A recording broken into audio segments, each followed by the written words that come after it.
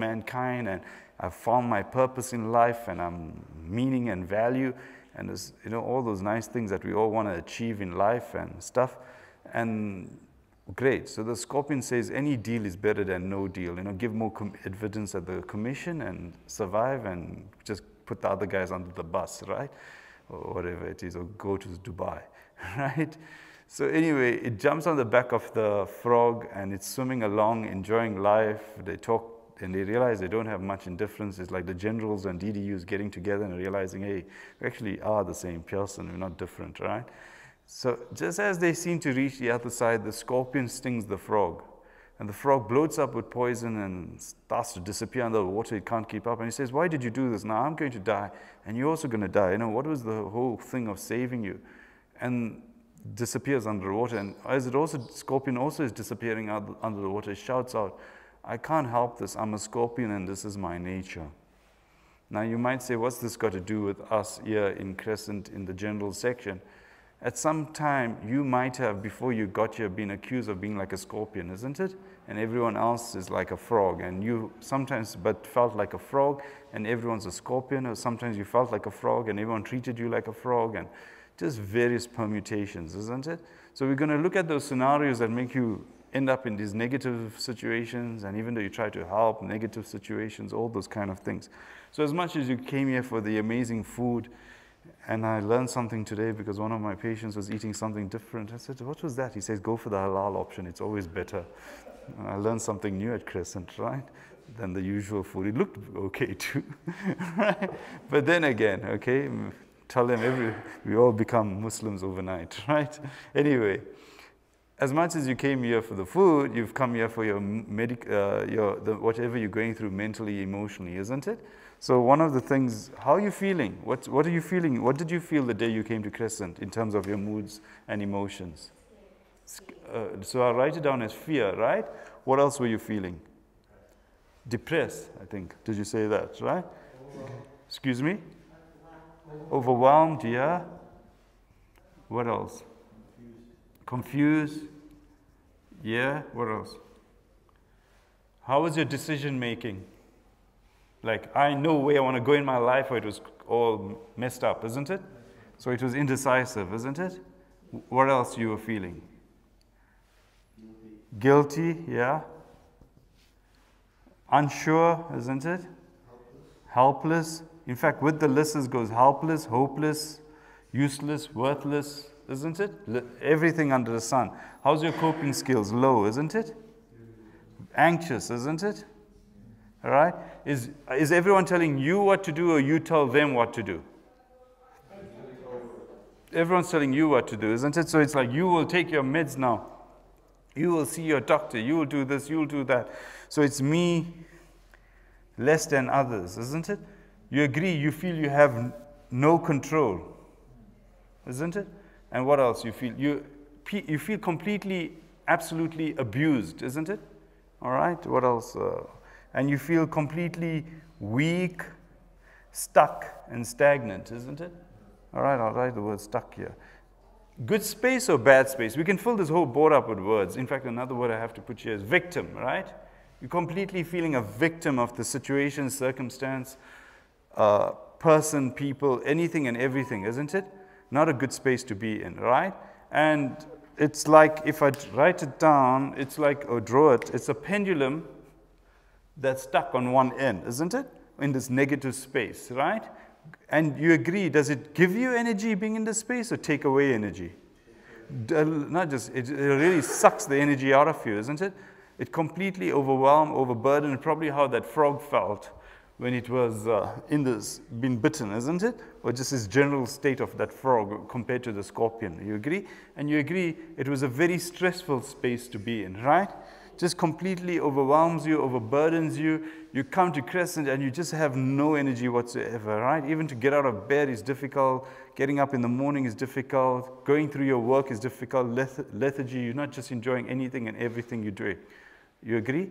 All right? So as much as you're in a negative space, what if I said to you, every moment you're trying to break out of that negative space, isn't it? All right. How do I know? How do you know that you're trying to break out of this negative space? What are you doing to break out of it? Excuse me? You came here, but even independent of coming here, before you came here, while you're sitting in your room, sometimes while you're in here, over the months, even years that you've been dealing with that situation, you were trying to get out of the space. What were you doing? What do you naturally do, instinctively do, to break out of that space? Accepting of your, do you accept, oh, I'm depressed, I'm hopeless, I'm worthless, I don't feel good.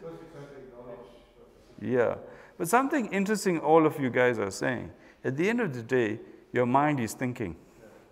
What is your mind thinking about? What is it trying to think and achieve?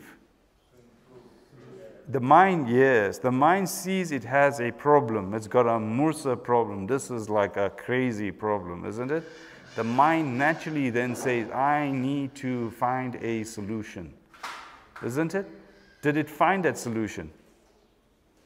Did you before you got your hallelujah, this is it? No, isn't it? And beyond that as well is that no matter how, it's not like on the first day, second day, people are giving you inputs, or first week, second week of your stay here, people are giving you inputs that, hallelujah, here's the solution to your problem. It didn't work out that way, isn't it? You agree? All right? It's not like someone's running down the corridor saying, this is the answer to life, isn't it? And you wonder even after 3 weeks whether you'll have the answer to life, isn't it? You agree? All right? Because why? If you take what Einstein said, he put it in a different way. He didn't suffer from depression, but he was struggling with other problems, right? Like theory of relativity or whatever. He says if you approach a problem, imagine the square as being the problem. If you approach the problem with your old way of thinking, where do you end up? At the same problem. He says along the lines of expand your consciousness, your being, to find the solution that lies ahead. He doesn't say expand your thinking. He doesn't say expand take antidepressants. He says expand your thinking to find the solution. All right? Or expand your consciousness. And one wonders what he's talking about, but it's fascinating because it's something very interesting. It's along the lines of something I read this morning, which I thought was quite interesting. It says, it's from a Western author, quotes from an ancient scripture. He speaks of a crow sitting on a palm tree, coming to land on a palm tree. And as a result, a coconut falls from the palm tree. So the question comes up, is it because of the crow that the coconut fell off the palm tree? Possible to some extent. Was that the only reason? No, they maybe have other reasons. The wind blew. A beetle was eating away at that stem that connected the coconut, isn't it? All right? Various other factors. It was mature, ripe enough to fall from the palm tree, and just that one slight pressure. Numerous factors, but we human beings look for A causing B. Because of an action, there's the reaction. Because of a problem, there has to be a solution, but we don't see the full extent of the problem. Isn't it? We don't see the numerous factors that come into play that created the problem, and therefore we come with a solution that not necessarily deals with the problem. Isn't it? Does that make sense? So someone comes and punches you in the face, not nice, isn't it? But we react to the person that punches us, not to maybe the 5 people that urge the person to do that. Does that resonate? It reminds me of something interesting. A couple of friends were playing football, and there's one guy standing to the side on his cell phone, one of the friends, and the other guys were all the guys were urging the one guy with the ball to kick it at the guy on the cell phone, right? As in hit him on the head, right? They didn't do that. But it wasn't him, the kicker. The kicker was the guy who would do anything someone told him to do, right? But there were the other 2 or 3 people that were urging him on who were the real instigators, right? Fortunately, someone said, no, don't do that, one person, right? But it was interesting that it took about 3 or 4 people to urge the person to do something that was not nice. Does that make sense? So it's interesting how limited we see a problem. So as much as your mind's working overtime, we recognize it doesn't come up with the solution. And another way of describing the mind working overtime, trying to find the solution, is the fact that you agree when you are depressed, your mind is like a storm. Isn't it? It's flying all over the place. It's crazy. And what we all want to do with that storm is we want to get the ocean to the point. Let's imagine the storm is over an ocean. And it's crazy, isn't it? The waves are going crazy. There's tidal waves. There's everything and anything under the sun. Is that we want to get that ocean stilled, isn't it? But what happens with our oceans is that someone just throws a pebble. We are gone, isn't it? Those ripples are gone everywhere. We have to still the mind. And beyond just stilling the mind, it will be amazing to reach a state where your ocean is like ice. That no matter what someone throws at it, it bounces off. You agree? At the moment, though, our mind, our waves, our ocean is recipient to any disturbance whatsoever. It completely throws us. You agree? So we need to try and move out of that space, right? And what if I said to you every moment, as we said, we're trying to break out of the space, and you agreed we didn't succeed, right? But you are working overtime to try and get out of it, isn't it? Your mind is trying to get out of the space. And yes, you do swing. This pendulum does swing. But rather than, and you might try to snap out of it, isn't it? You might behave impulsively. But rather than going into a better space, where do you end up? I'm going to say you're more likely to become irritable, isn't it? Frustrated. What else do you feel when you're in this space? Anxious. Anxious again, and a bit more anxious. Yeah, what else? You said something? Angry, isn't it? You're more likely to shout or scream at people around you. And you may not be shouting and screaming with people around you, but you're shouting and screaming on the inside, isn't it? Isn't it? That war is going on. You're more likely to fight and become harmful towards who? Towards yourself and others around you, isn't it? You're more likely to behave obnoxiously and arrogantly. You agree? All right? You agree this is also not a good space though, isn't it? All right? The other thing we must put here is as much as you, me, less than others, everyone's telling you what to do. On this side, it's me greater than others. What's the difference? You don't tell me what to do. I will tell you what to do. You, who the heck are you? Why do I need these meds? I'll sort out my life myself.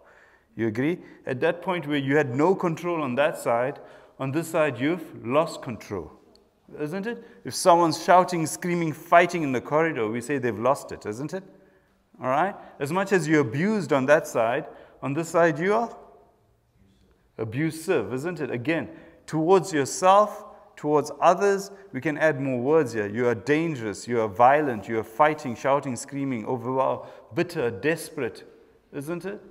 Towards yourself and others. You agree? Good space or bad space? Bad. So we agreed both spaces are bad. This is also stressful, isn't it? So what has happened? We've got two negative spaces and we're trying to get out of it. Let me ask you, what's the fundamental difference between the two ends of the pendulum? Nothing. You're right, they're both negative, but there's something that differentiates the two. First one, you were in control. The second one, you're in control. There you're not in control. You know control. This one you lose control. Yeah, but you are in the driving seat now. Yeah, in a manner of speaking, but someone's shouting and screaming in the corridor and everyone's walking past them. Are they in the driving seat? You, in your mind, you think you're in the driving seat, but you've actually lost control. So isn't it? You think you're in control, but you're not. I like what you're saying because we shout and scream to gain control. But actually, you lose respect. Yeah, and then you might, no one cares sometimes. If you're shouting and screaming, like, yeah, you're doing the usual thing. And the only way you actually can have control if you shout and scream, if you have some assumed power because of position or status or the fact that you're the parent or something to that extent. You understand? But if you're someone shouting and screaming, yes, I saw this today, sadly. It was like someone in the middle of the road, in the side road where I live, with a huge stick, not well, you could see he wasn't well dressed, but he looked a bit out of it, literally in the middle of the road, walking. And I was fortunately going in the opposite direction, shot past, where I realized this is not good news. And the other cars were already piling up and going, not stopping, adhering to the fact that this guy was wielding the stick, they were driving around him. You understand? He was shouting and screaming. He was obviously on this side, completely out of it for whatever reason. And it was just driving around him. He's lost control in his effort that he thinks he's in control. He did to some extent have control because cars had to drive around him and no one stopped and says, how dare you do that? What, where, how? You know? So this is what happens, isn't it? So both are negative spaces, right? And we agree we don't want to be on one or the other, right? By a show of hands, how many of you are more on the right side, the passive side? And how many on the aggressive side? Okay, and some of us are flying between the two, right?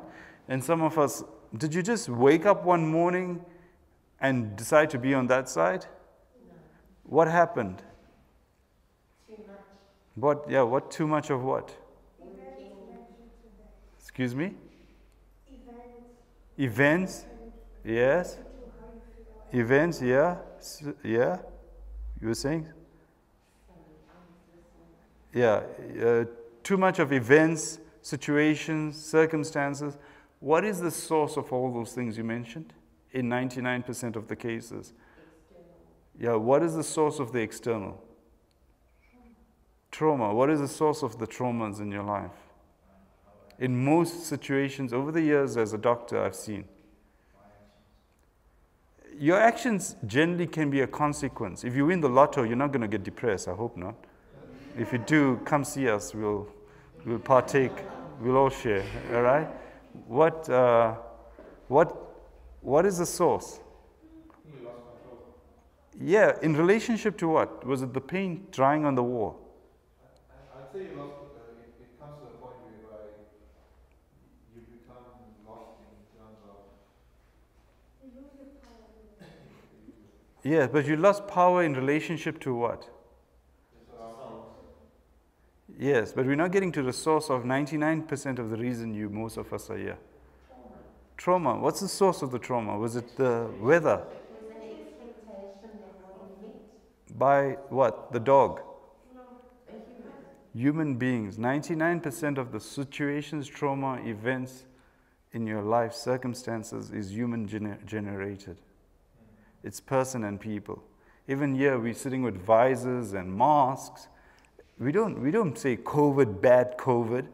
We say we blame people, isn't it?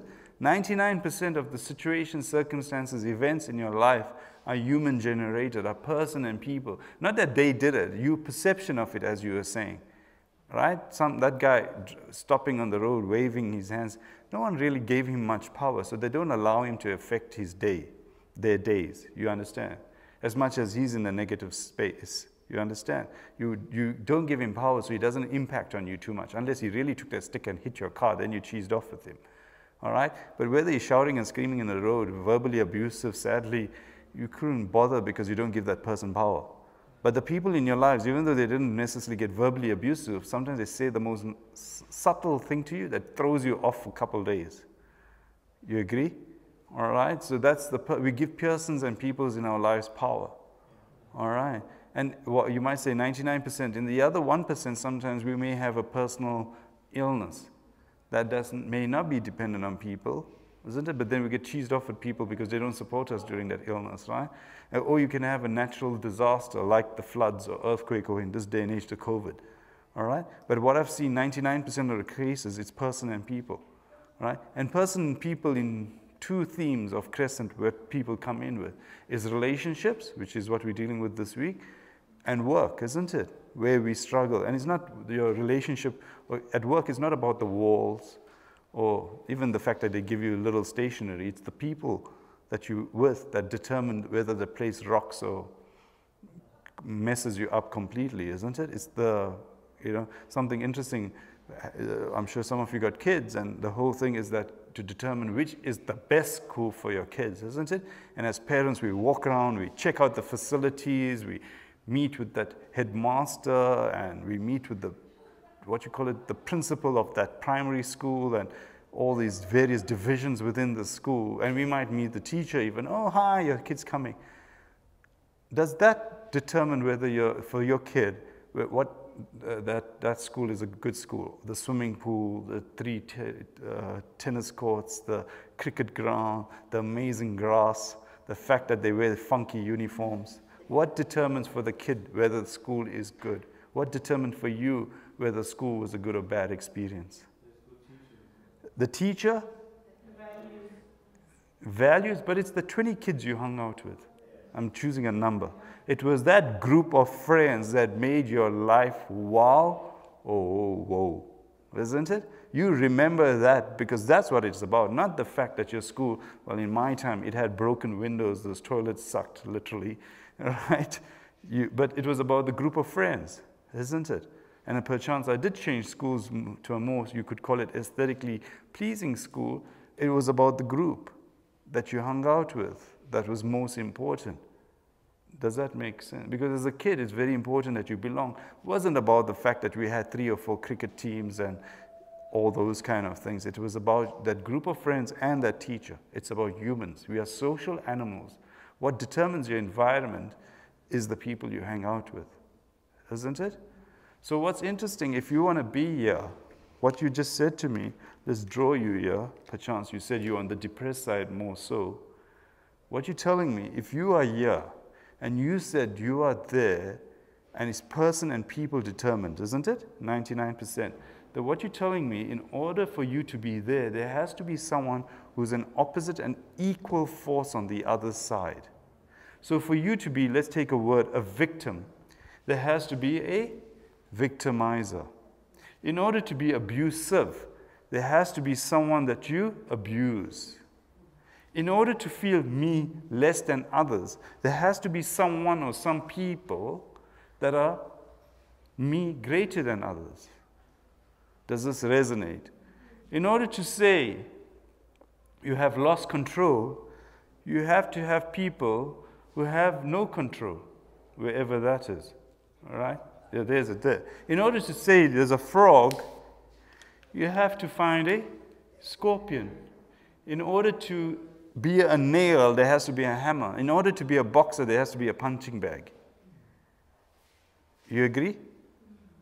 Now, you know in your life, the people that you might see as the scorpions, the frogs, the nails, the hammers, all those things, right? Given you on that side, you've identified a whole lot of people that fit in on the other side, right? In your life that messed you up. Isn't it? Or have at some level irritated you, frustrated you, but you may not show it, isn't it? All right. Because irritation and frustration hopefully is a milder form of where you get to anger, isn't it? You might get irritated and frustrated with your boss. You don't tell him, isn't it? You're the victim to the boss, right? So what's interesting, in order for you to be on one end, you have to have someone or some people on the other end. And in your minds, you've identified a whole lot of people that are on this side, right? And then we'll give a scenario. Perchance we all walk outside, we sit there, we have a coffee break, and we invite all those people that fit in on this side. And they do come, because we give them free food or whatever, right? And they come and sit in this room, and I show them the exact same model, okay? And I say, you, out there, invited them into this room. In relationship to you, are they the victim or are they the victimizer? Are they going to say we victimizers? Are they going to say they're the abusers? Are they going to say they're in relationship to you? We invite the Guptas, who we all feel a victim of, right? Well, some of us too. Right? Are they going to say, geez, we took the money and ran. Yeah, South Africa, what are you going to do? Catch us, try and get us out of Dubai if you can. Is that what they're going to say? No, what are they going to say? Excuse me? Play victim. Everyone in the Zondo Commission, do they sound like victimizers? I took the money, you can't catch me. Well, some of them you can't catch. Huh? What are they playing? Victims, sad, how dare you do this to me? This is wrong, that guy's wrong, the judge is wrong, everyone's wrong. I don't have so much. Excuse me? Someone paid me to do it. He did it, not me. They did it, isn't it? We got this new expression in South Africa. Throw them under the bus. The bus is not big enough. Throw a bigger bus. Isn't it? You got no proof. That person's wrong, isn't it? Everyone's a victim, huh? Isn't it? So who the heck is right? That's up to Judge Zondo, right? You understand what I'm saying? It's fascinating. I'm not even looking at it. I'm just looking at the mindsets of how we behave, isn't it? Welcome to planet Earth. Everyone sees themselves as victims. From presidents, I'll say presidents as in plural, down, everyone's a victim, to the guy on the street, isn't it? No one claims, I did it, isn't it? Because everyone's a victim. This is our mindsets, huh? We all, yeah. So interesting, as much as we say, this person, this situation, that people, this is the reason I feel depressed, hopeless, victim. They don't see it that way. No one sees it that way. Everyone is seeing themselves as a victim of some situation, circumstance, person, and people. Isn't it? So as much as, by the way, so you on this side, so where are these people? Yeah, you ask. Is that totally true that everyone is victim? Everyone sees themselves as most of us see ourselves as victims. I'm comfortable with that, most of us. But Yeah. you find there are times where you accept what you've done. Yes, but but then we must not look at it in isolation. What made us, opposite of victim rather than saying victimizer is, let's say, use the word perpetrator. Right? In order to perpetrate something, you must be which is negative, you must see yourself in a position of scarcity. Okay? Does that resonate? That means if you decide there's a bank, there's some money, you can grab it and go. Right? Then you agree at some level, someone might accuse you of being a victimizer, right? A perpetrator. But what makes you take the money? Because you come from a position of scarcity. What created that position of scarcity?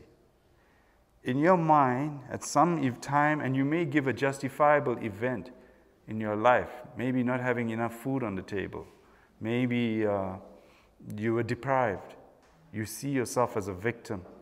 Does that resonate? Yeah? Yeah? So what if you're not in a position of scarcity, but you still do it? All of us do. May not be in a position of scarcity, because scarcity is a relative term. You may have had enough, but you just feel deprived. Not enough. You understand? You may provide your kid with absolute necessity, but they may have a mindset of scarcity. All of us do at some level have a mindset of scarcity. Absolutely. Absolutely. So there's enough, as Gandhi said, there's enough for what you need, but there's not enough for your greed. Right? And it was something interesting. I work with children from homes, right? As in, they looked after in a home, okay? And I won't forget, the one woman says, I mean, they had ample food. She was sponsored, you get the sell-by dates with some of these supermarkets, okay? And one of the interesting things was that, as soon as it reached the sell-by date, they give it away, right?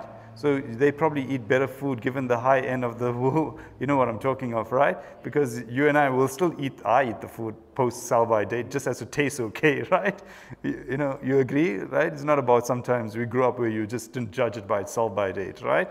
Kids of today, I can't eat the fruit anymore and it looks all right, but to you can eat it, right? So these kids were eating food that was about to expire, but as per sell-by date, but they had good food. So there was loads of food, all right?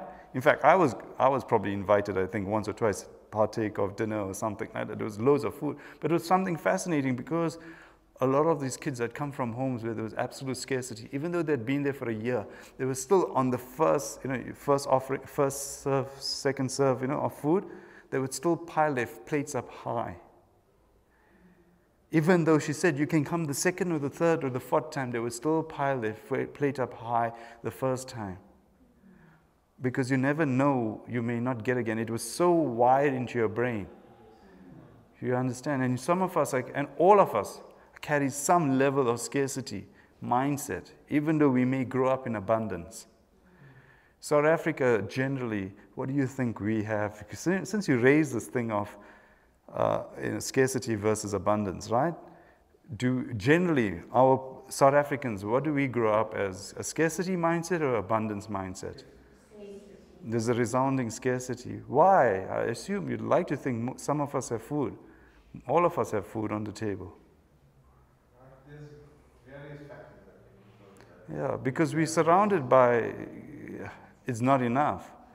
people are taking, and you're thinking, geez, why are they taking? Because they assume there's not enough. And they're not taking like a rand, 2 rands, as we call it in South Africa. We're taking absolutely like, geez, will you even be able to spend it within your lifetime?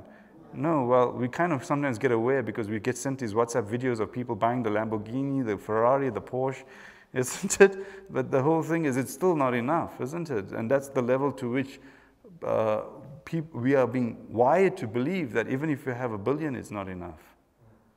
Isn't it? So it's creating a scarcity mindset. And then we also create a mindset that you got to do certain things to achieve it, which may not be appropriate. Let's use that word. Right? So something fascinating. Let's talk about it further. Let's extrapolate it since you raised it. So you agree at some level we're all carrying victim mindsets. Now this is very interesting. What's the last decision of power you make in order to be a victim?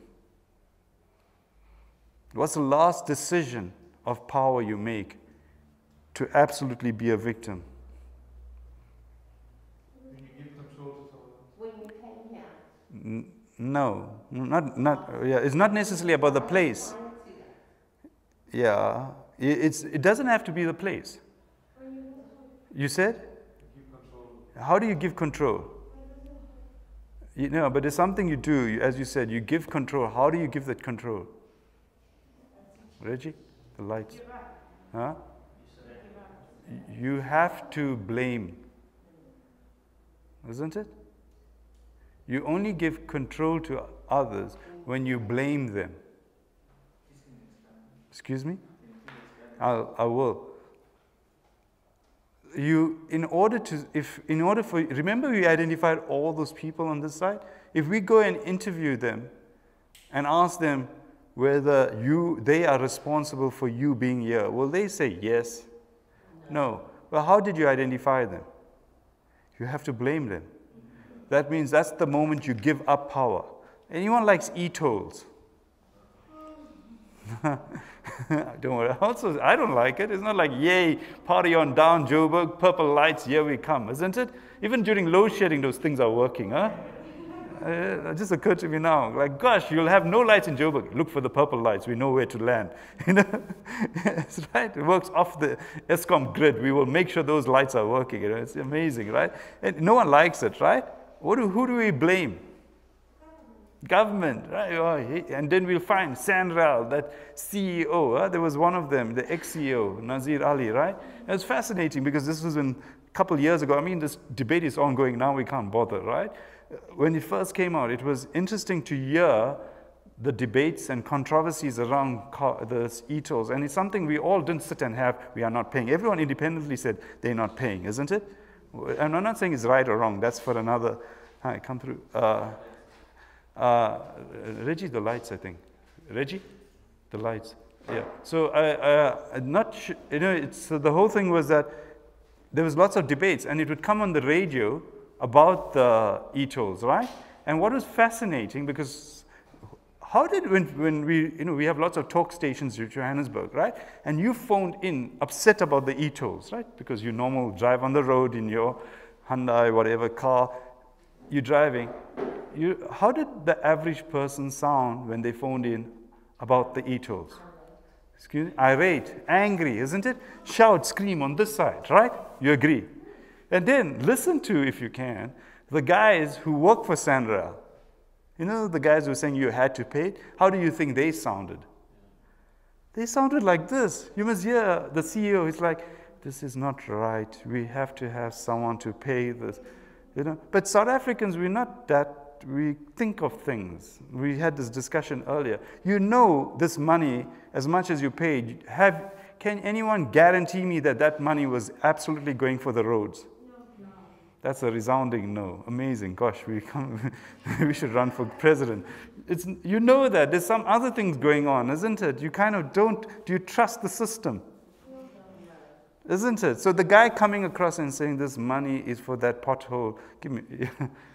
But the roads were improved prior to that. Yes. Now, I'm not going to go into that whole debate.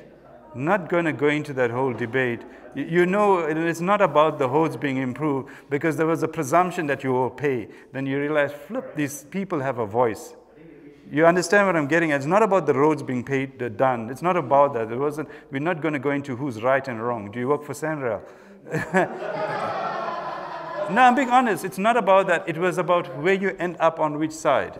And I'm trying to demonstrate mental and emotional states. Fortunately, you decided to think, oh, the roads were improved, so I will pay my e-tolls. Brilliant. Well, the point I'm trying to make Yeah. is on that side, Yeah. they improved the roads, so they felt that the other side should actually pay for it. The issue was there was no consultation. Okay, but you still feel what you want to feel. You know what I mean? There's so much to it. But I'm not looking at what you did before. Forget. Let's cut that. Sorry. Let's focus on my talk rather than something else, right? What I'm getting at is your mental and emotional state. And generally, South Africans, Johannesburg people respond angrily, and that organization responds depressed. Someone else was going to ask something. No, I was going to ask, but isn't it that most of the fundings for the e-tolls? Let's do that on offline, right? We now, because the whole thing is that it's about what it created in you. Now you might say, let's have that discussion. I'm more interested in what it creates in you. If it creates anger, it's getting your adrenaline going, your cortisol lowering, it's getting you stressed. If you end up a victim of it, you are stressed. But it was all in relationship to asking a practical solution. Look at the debate it created. Fascinating, isn't it? People were got hyped up. I was wondering anyone had breakfast this morning, right? You understand what I'm saying? It's fascinating what it did. By the way, given we had this amazing chat, we even want to discuss about they did the roads before, they did it right, leave the potholes, let's focus on this, give them a good product, but getting out of your house is like, you need a mountain climbing degree because your car goes into a ditch and comes out. That's a different story, right? You had that debate. By the way, where are they, given you on that side? Where are they? These people that you said are on the other side. The people you are victims of. All these people that we identified. Be it the person on the road, the presidents, where are they? It's stuck in your mind. They're in your mind. Do they even know you exist? No. Yes, you're talking about people fixing the roads. They have no clue who you are. Isn't it? And I'm not even going into another more crazy one. We'll go into it a bit. Just for the emotional side, is that we watch this thing every year. It used to be quite fun because of the emotions it got you going. Like South Africa's most watched reality show. Which one am I talking of? The State of the Nation Address. Okay? You agree? Then the debate won't stop if I asked you, right? Because it'll be like, there's violence there, right? There's language, right? The only thing missing is the S, you know what I'm talking of, right? Right? You can't let your 3-year-old kid watch it. When my kid was around, he was young, like, Dad, what are you watching? You can't watch this. Why? He says, I saw Granddad watching the same thing. He also had his popcorn out, You understand? And you agree, you go through a whole host of emotions, depression, anger, frustration, irritation, isn't it? Do those guys even know you exist? No, but you decided you're going to put them all here, and you'll go here, isn't it? And what are they all pleading? Victimhood, isn't it? You agree, and you are there, or whatever it is, isn't it? You have gone through a whole host of emotions on people that are completely in your mind. Does that resonate? All right. You can, in fact, we said they're in your mind. So where are they actually? Then moving on. Yes. But so, you identified all these things, so this is very important, and you said to me these people are in your mind, so where's all these emotions? So did it have anything to do with the other person? So as much as you might have claimed to be here, you are absolutely here. This is the absolute point. All you did is you used someone or some people to trigger something that existed within you. You might say, I'm never there. Perchance you're at work and your boss is giving you hell, right? You agree with your boss, you sit a victim, hopeless, worthless, abuse, right? You come home at 5, depressed, sad, crazy day at work. You walk home and your kids come running up to you, Dad, Mom, today we at school were given a free, whatever, box of paint. And we decided we want to surprise you today, so we painted your bedroom and the bed and arts and craft. Are you still sitting victim, hopeless, worthless? Isn't it? They go into hiding, isn't it? They have to go into exile, right? You agree? What happened? Flip. Because you were sitting here all day, you flying on this end, isn't it? And then you come here, you come to Crescent. I'm giving a scenario, but it's very interesting how we South Africans generally identify. You come here because of your boss, you're depressed, you're hopeless, you're worthless, you're feeling like a complete victim. And you have the family meeting, and your partner, husband, wife, children, how do they describe you as? Victim, hopeless, worthless? Angry, shouting, screaming, isn't it? Why do we generally go with this though? But no, I'm really a victim. I'm really sad. I'm not to blame. What's happened? Because most South Africans, as you said, because we come from a survival mentality, our main identity is our job. We take our identities from our workplace. You possibly here as well because work is not working out. Isn't it? Be it the COVID, be it the economy, be it issues at work, isn't it?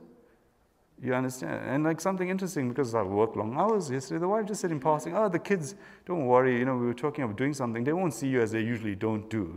Oh, God, because I'm working, isn't it? That's my identity. I got to provide, isn't it? And I'm like, no. And what's interesting, not like, geez, I want to take off at 2 in the afternoon to spend time with them. Isn't it? Because that's your identity. That's the big deal. Isn't it? That's what we generally draw identity from. Interesting, perchance you don't work and your identity is then as a husband, a mother, or a father, or a sibling. We may not feel that's enough of our identity. That too can lead to crisis, isn't it? All right, but your current identity may be leading to crisis. Does that explain some of the things we said about blame? Because you have to then blame. You decide someone is responsible for where you are.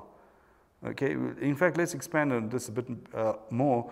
In terms of blame, what's the opposite of blame in that context then? In order not to be a victim, what do you have to do?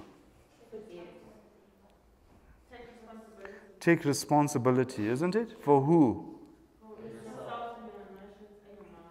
Okay, I guarantee you, most of us in here, after you leave Crescent, will take responsibility for yourselves. Does that guarantee you your life of complete chill? No. Why not? There's still things going to happen. Yes. Why are things going to happen in life? Yeah, because those people still act weird and crazy, isn't it? You take complete responsibility. You take complete control, but there's people out there you can't, isn't it? Yeah. Why? What if I said the true answer then is you have to take responsibility for yourself and everyone out there? Yeah, because once we leave here, we'll have coping mechanisms. Yes, but how do you take responsibility for yourself and everyone else? How you choose to react to everyone. Yes. How do you take control of, sorry, wrong word. Yeah? It's how you articulate yourself. Yeah. So how do you take responsibility for Donald Trump?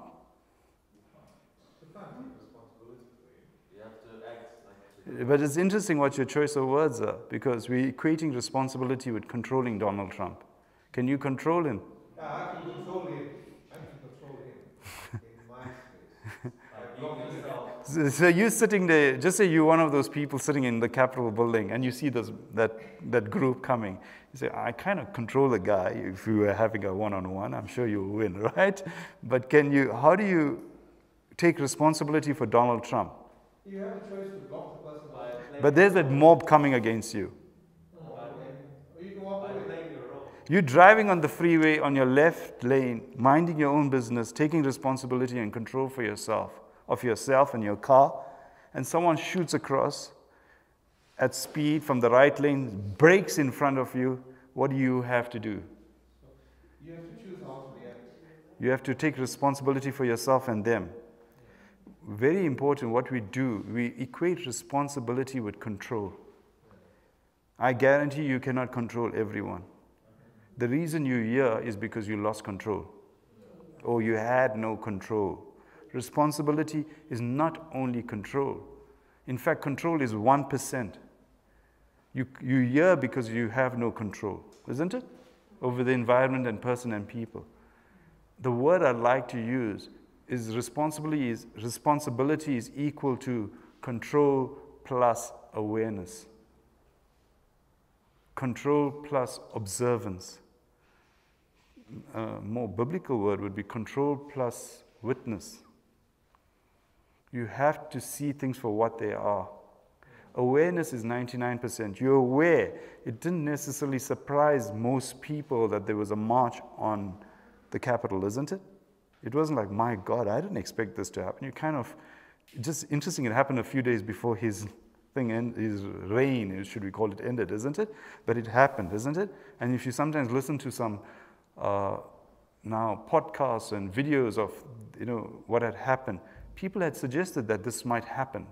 I think they were just surprised it even happened, even though they suggested this is what it could lead to. You demonstrate awareness.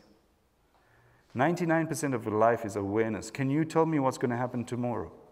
No, that demands awareness, not control. We try to control the events. Your kid at 5, how do you deal with them? They're doing something wrong.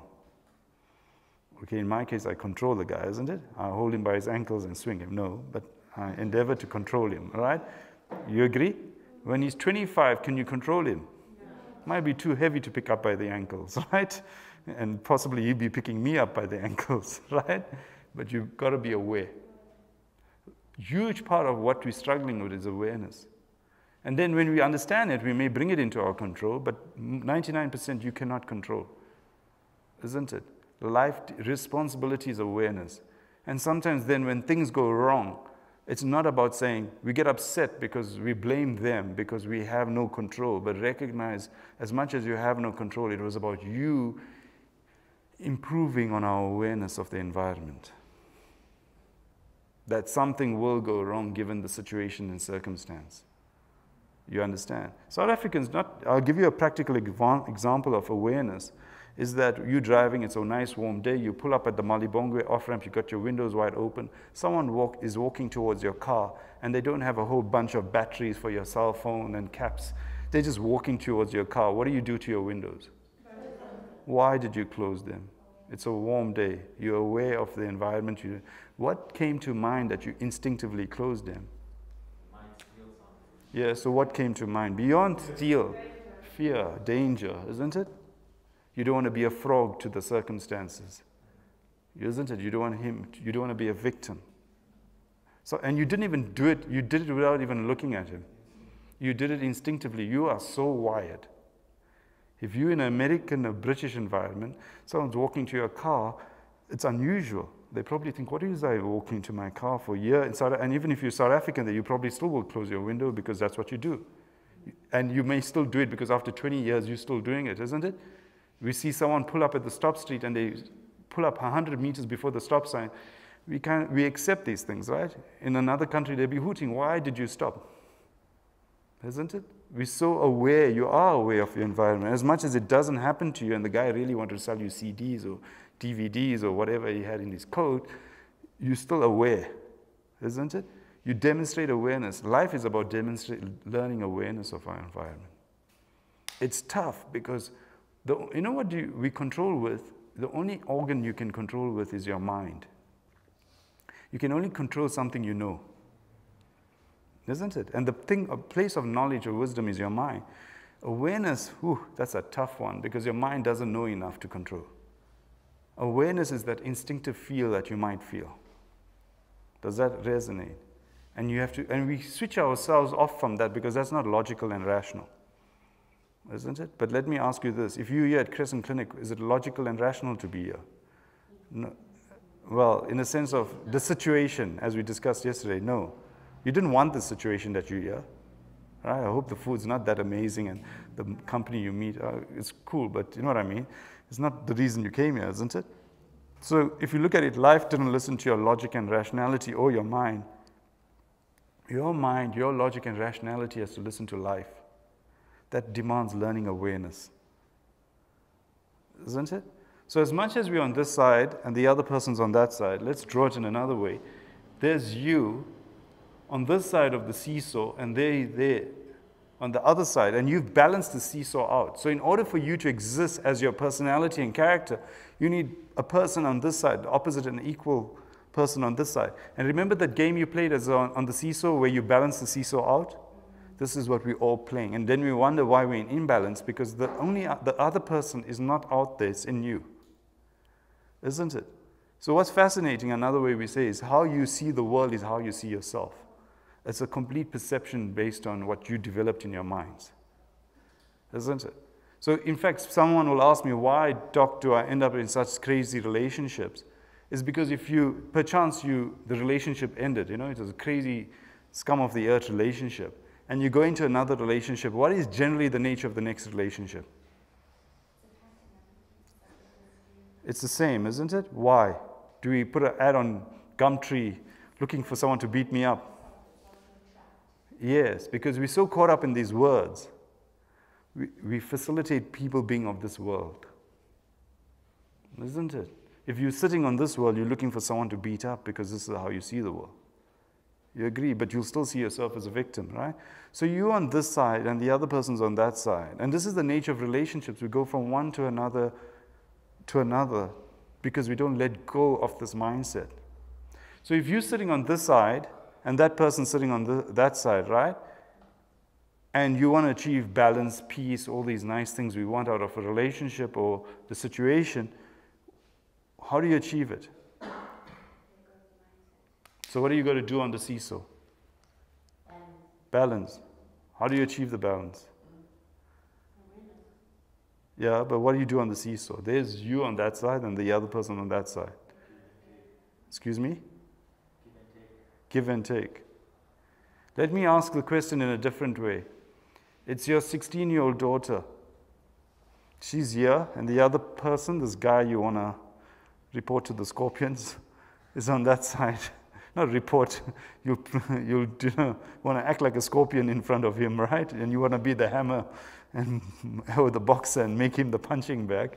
And she's here, and he's there. Are you going to use those words you just told me? Balance, give and take. What are you going to tell her? What are you going to tell her in terms of that guy, given how he treats her? Say it. What are you going to tell her? Balance? Say it. What are you going to do? Yes. Leave her to get the hell out of here. Huh? Why did we struggle to come up with that answer? Because what if you do that and she moves to that? Well, first of all, you're going to tell her, get the hell out of there, isn't it? Let's acknowledge that. But why do we struggle? Why did we not come up with that same answer for your situation? Because Yes, because, doctor, my situation is, yes, my last resort. That's after you, like lying in that hospital casualty, beaten up. I think you're right, doctor. Maybe I should have left. Isn't it? Because our situation is so complicated, doctor, the psychologist, the psychiatrist just don't get it, and you're the fifth psychiatrist I'm seeing. Isn't it? Because someone needs to get my view of the world. You understand? We're so enmeshed in it, we don't see it. You agree? It's too complicated. You're still talking to your psychologist. You're just about to get discharged and you still got to age 16 and you got another 20, 30 years to discuss. Because it's so complex, isn't it? But it's interesting we got the answer to everyone else's life, right? But we don't have the solution to ours because we're so enmeshed in our world. This is the only world we know. How the hell do you step out? It's easy to say it, isn't it? With your 16-year-old daughter, hopefully some groups are shouting, yes, get the hell out of there, isn't it? But with us, it's too complicated, doctor. You don't get it. It's nothing wrong. And I've had a patient describe walking on her hands and knees saying, please don't leave, to the guy. And like, I think you need to leave. You don't understand, doctor. You understand what I'm getting at? So it's fascinating. But it's not just you. Anyone and everyone of us are like frogs. They describe if you warm the temperature of the water by 1 degree to a point where it's uncomfortable, what does the frog do? It doesn't jump. It stays in the water. why it changes, it adapts. No, it can't adapt.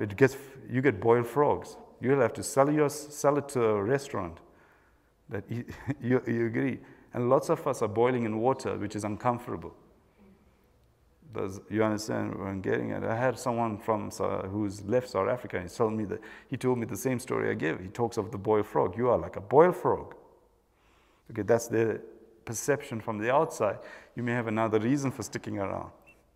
You understand? But yes, 99.9% of relationships, in relationship to what I just said, you may decide not to just up and leave. You might decide not to go. Certain relationships you can never run away from. Your mum is your mum is your mum. Even if you decide you're going to Canada, Perth, Australia, wherever. Isn't it? Your siblings are your siblings. Your kids are your kids. Your relationship with your partner may be for various reasons that you stick around, isn't it?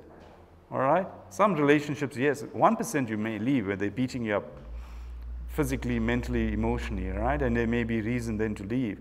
But in most relationships, you can't just up and leave. It may be for you to work on to facilitate a shift, isn't it? So let's look at the middle, as you might have said, finding that balance, give and take, as you called it. If you move to the middle, by the way, if the person persists on one side or the other, what happens to them? They will fall, isn't it?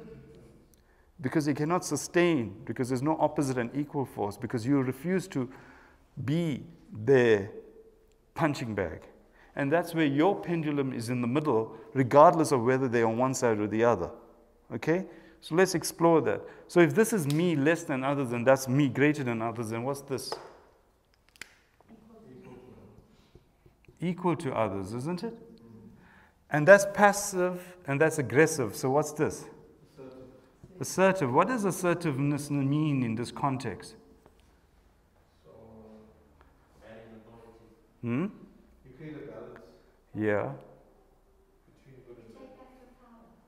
Yeah, it's another way of putting it. It's total, complete acceptance. I like this word respect. Acceptance can also fit for who? For myself and others.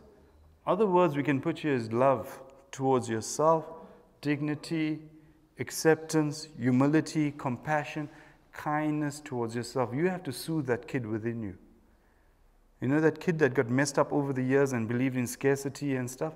You need to sort out the compassion, kindness, gratitude, gratefulness towards that person. Because we spoke of scarcity and abundance. We lack these things, therefore there is scarcity. You agree? That's why we feel it's not good enough. I'm not good enough. I'm not worthy enough. I don't have enough. We like, anyone here gets paid enough? In all these years, I'm still waiting for the answer from someone, right? Okay? And no one gets paid enough, isn't it? They always can pay you more, isn't it? And then the owner of the company is like, we don't make enough. You got to work harder, isn't it? We all have this thing of scarcity mindset. It's fascinating to hear someone say, I make enough. You know, what's her name? I watched this, Julia something, the one acted in Pretty Woman. Oh yes, yeah, Julia Roberts. How can I forget her name, right? How dare I, should I say, right? Julia Roberts says she has enough money to live her lifetime 2-3 times over. Gosh, not many of us are. We're still trying to make some money to live through this lifetime, isn't it? All right? So the whole thing is that very few of us have that fortune in South African context of feeling abundant, isn't it? And that then leads us to feeling calm, complete, let's use the word balance, and free. And even let me use the word control. Isn't it? The only way you can control yourself is to feel complete within yourself. Isn't it? We all feel incomplete, and therefore we will always look to our environment to complete us, but geez, we're hiding to nothing. Isn't it? That's why we react to things, because we feel incomplete. That means when something happens, we fly to one end or the other. Is it as easy as that to get to the middle, where we're free, complete, balance? No. That's why we're here. Yeah, and you agree we got to work on getting to the middle, right? Let me ask you this. Someone says, okay, stick around for 3 months, 3 years in Crescent Clinic. No, You agree you'll be shouting, screaming, fighting, hopeless, worthless if you had to stick around longer, right? So imagine how Mandela must have felt in his jail cell. Forget 3 years, 10 years into his sentence. You agree he must have felt on one side or the other, huh? He describes something very interesting in his book. If you take different parts, he says, I could have gotten very, angry at what suffering my people were going through. It doesn't say what I was going through, he says what my people. As you said, it's more about what you give rather than what you get. But I chose not to get angry and thereby set myself free. He describes, I kept my head facing towards the sun and my feet walking forward. I decided I could not and would not lose my dignity. What's fascinating was a man who moved. He was described as maybe an angry young man prior to prison. He went to a point where he moved to the middle. He refused to become a victim of person, people, situation, and circumstances. When he came out of prison, did he look like he needed to come to Crescent and get some Cipralex? He looked like he was walking in the botanical gardens holding his wife's hand and like in a Bollywood movie, you know. Right? If you take away all the crowds, it was like they were singing a song going somewhere, isn't it? The man looked completely chill, and in fact, that was one of every movie, there's going to be quite a few movies made, I'm sure, of Mandela. The whole thing is about that scene when he walks out of jail, isn't it? Because the crowds were so much, he got out and he's walking like he's chilling in the park. Huh? What was wrong with the guy? Did they feed him too good food or what, you know? And he looked robust, isn't it? The big deal about even the fact that they chose that actor, Idris Elba, was about the fact they needed someone who matched his demeanor. Isn't it? Because Idris is a 6 foot tall, powerful guy, isn't it? You needed someone that could exude that energy. Because what's fascinating, in order to be I don't have space, but we could draw another line going up with another ball on top. You had a focus, a purpose, a truth, a goal. Be careful when you don't have those things. As much as you're sitting in the middle, because of our lack of purpose, truth, we allow things on either side to push us to one side or the other. Show me someone who's got somewhere to go, and I'll show you someone who's going to move out of this. And the more purpose-driven, that means illogical and irrational, your journey is, the more likely you will stay in the center. If it's a logical or rational path, then people will push you to one side or the other. Because then it's within the mind, but you don't have control of the outer environment. Does that make sense? That means, you know you have to get out of the building. You know how to get out of the building. It's easy. Go up the stairs, turn left, turn right. Okay? And people will mess you around on the way. But if you're going through uncharted territory, you won't let people bug you because your energy is focused on the fact that there's more fear and danger in the uncharted territory that's illogical and irrational, driven by maybe faith and conviction. Because Mandela's journey wasn't logical and rational. I'll spend 27 years in here and then come out. It was completely illogical and irrational.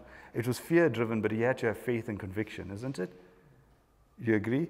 Because there was no clue where they would end up. You understand? So as much as we speak about that, I'll give you a 4-step, 5-step process to work through getting out of this mindset. And number 1 is introspection. What's the big deal about introspection? Why do we not like to do it? Because it shows us who we are. Yeah. Yeah, and you see the good and the bad. Huh? And we don't like noticing the bad, but that's part of your growth because that's where you notice where you're scarce. Why we feel incomplete, inadequate. And we hate to acknowledge those things because, gosh, then we're revealing ourselves to the world. Huh? But it's easy to point out the bad on the outside, the e-tolls, the government, this, that, the corruption. But to notice the good and the bad inside you, the corruption inside you, all the stuff within you, is tougher. But once you acknowledge that, once you're aware of that, the awareness, acceptance, acknowledgement, that's number 2. The awareness, acceptance, acknowledgement allows you to dissolve it. And why we don't like to do it as well is to accept and acknowledge, I'll use the word, the truth. But what you got to do and why we don't like doing it is you got to view the truth as not brutal. You got to view it compassionately.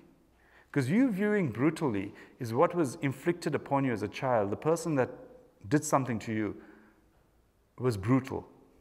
Because something interesting when you're a kid and you're walking along, enjoying life, innocent, doing your thing, and life whacks you. A person or people whack you, be it your mom, be it physically, mentally, emotionally. The first emotions you feel is embarrassment, humiliation, shame, those kind of things, isn't it?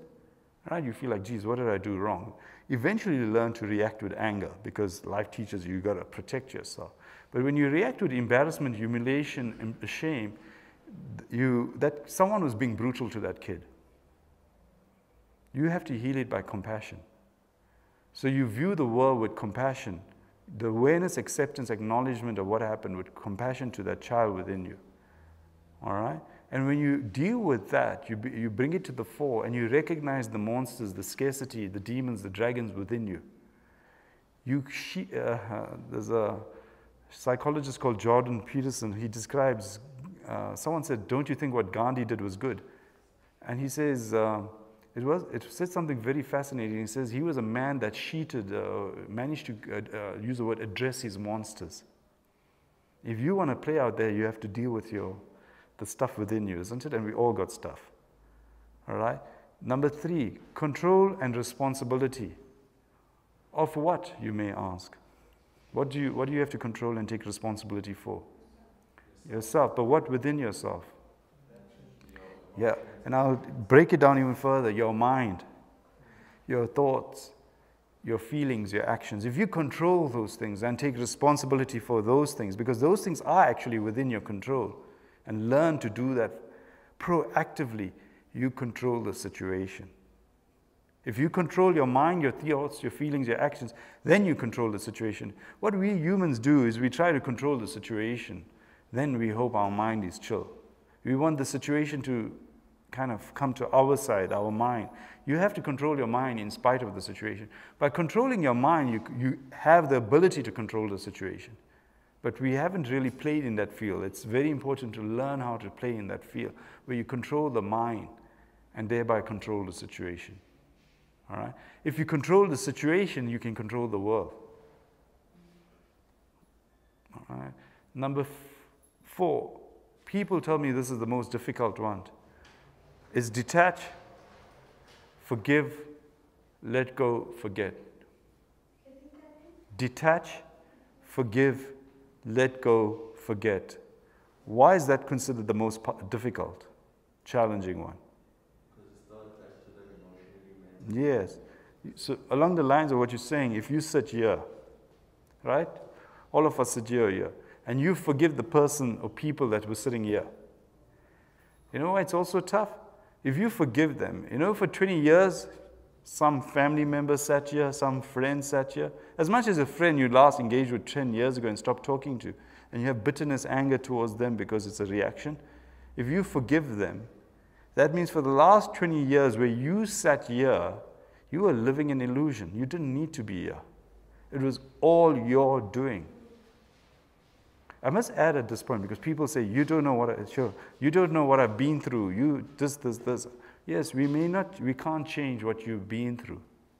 But as we said right in the beginning, we are learning to change our attitude to what we've been through. Because what we're doing is allowing ourselves still to be a prisoner of what happened to us. You have to be in spite of those circumstances, not because of the circumstances, because then we're truly free. If we're holding on to it, we're saying, I will choose to be a victim forever. Isn't it?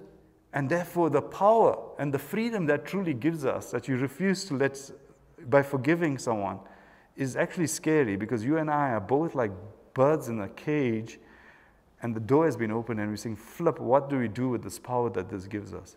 It's scary, isn't it? Because then you become a kid able to truly play in the world, refusing to allow people, a person, a situation, and circumstances to cage you and keep you in this prison.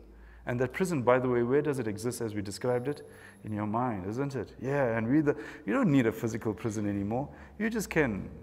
I don't suggest you try it with your kid. If you wire your kid to believe there's a jungle and lions out there, he's never going to leave the house, isn't it? In fact, nowadays you're trying to get the guy out of the house, right? Previously you had to bring them when we were young and get us back in the house. Now, there's all these. Why is it struggle? Because he's got enough stimulation within the house to leave the house, and you're trying to get him out of the house to get that body stimulated. What is he doing? He's getting mental and emotional stimulation at some level, which supersedes physical stimulation.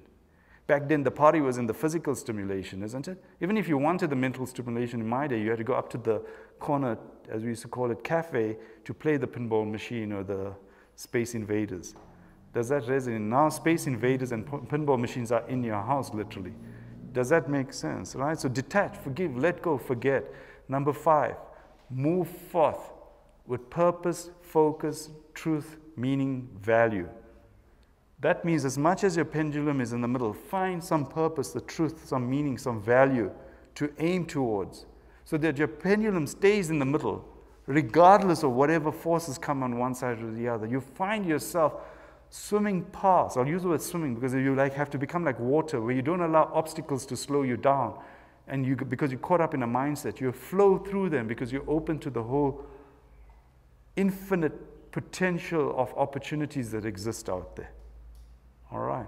So you can choose, in conclusion, to be a victim of person, people, situations, circumstances, or you can choose to control and facilitate your own destiny in spite of person, people, or create and facilitate your own destiny, rather than being a victim of person, people, situation, and circumstances.